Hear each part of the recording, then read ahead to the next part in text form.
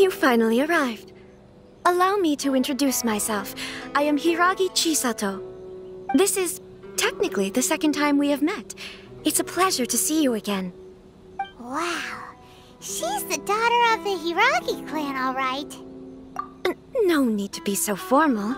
I've long marveled at your accomplishments, and at last we have the chance to meet. Is it Paimon, or does something seem a bit off here?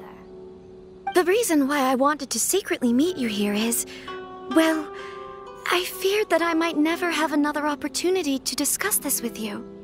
Discuss what? Ahem. I should like to ask for your help with delivering a letter. Like father, like daughter. Couldn't you be more original? No, you misunderstand me. Please, allow me to explain. I was hoping that you could deliver a letter to Narukami Island in my stead.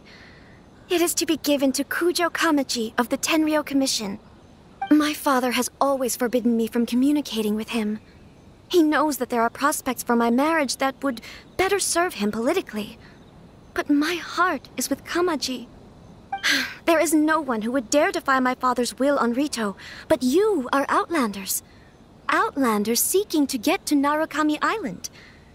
It would be regrettable to let such an opportunity pass. Oh, Paimon gets the whole picture now. Of course, in doing so, I will also do everything in my power to help you leave Rito. That is my promise.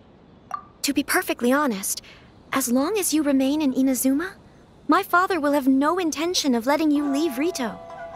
Yeah, we figured as much.